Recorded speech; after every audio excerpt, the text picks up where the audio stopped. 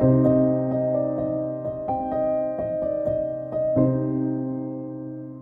hi there, it's Sandy, and I wanted to cover a topic that I had covered in a recent video, but I did it really quickly in that one. So I thought I'd give you a little more information on it since I had so many questions. And it's about adding a photo and acrylic paint in a journal. So what I've done is measured the journal and cut the paper so that it fits top to bottom in the journal, and then torn off two sides of it. And you could cut it, of course, if you want something straight, but doing this is going to work out a little bit better because you'll have a softer edge to blend with.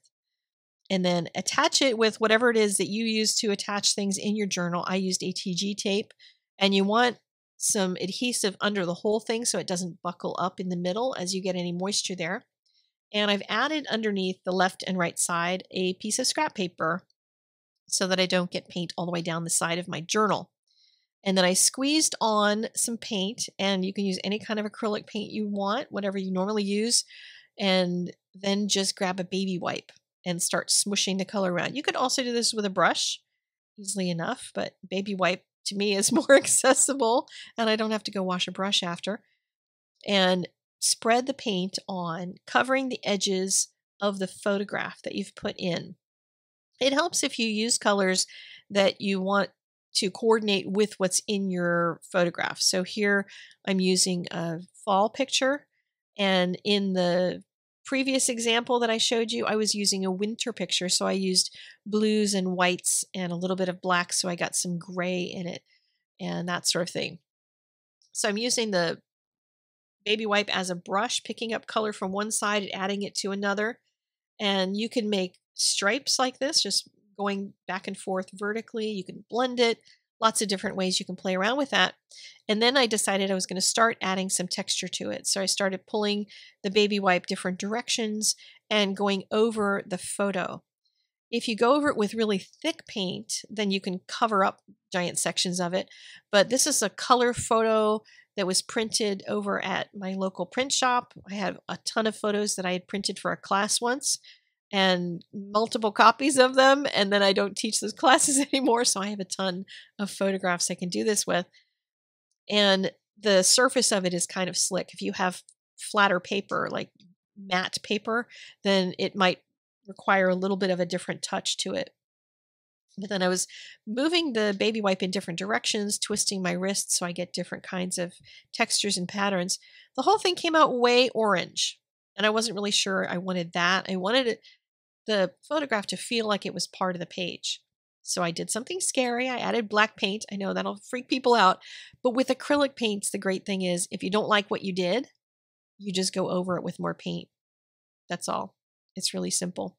So I wanted to darken the corners over on the right-hand side and then get these trees to start blending into the rest of the paint. Now this is really dark at the moment. It's going to lighten. You're going to be surprised. Just going to keep tapping and moving that color around and using the baby wipe again as a brush.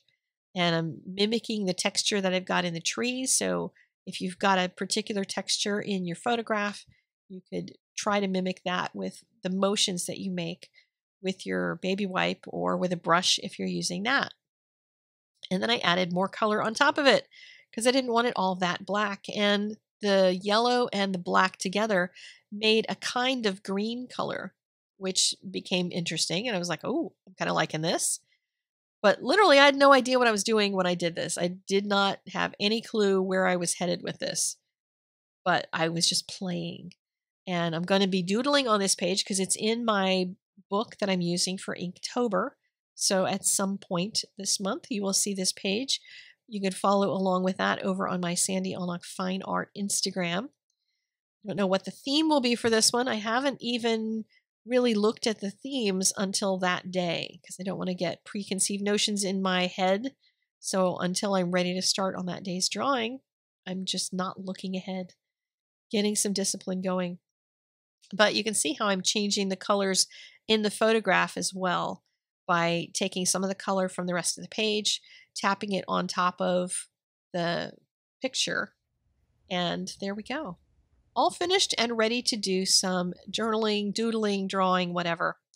And I also wanted to remind you that the registration is open for the junk journaling class that I am part of, that I'm one of the teachers for, one of the lessons. I'll link you here at the end, as well as in the doobly-doo, to my video about that class and to register for the class if you're interested in that. And that's it. I am all done. I will see you again very soon with another video, because that's how I roll. I'll talk to you guys later. Bye.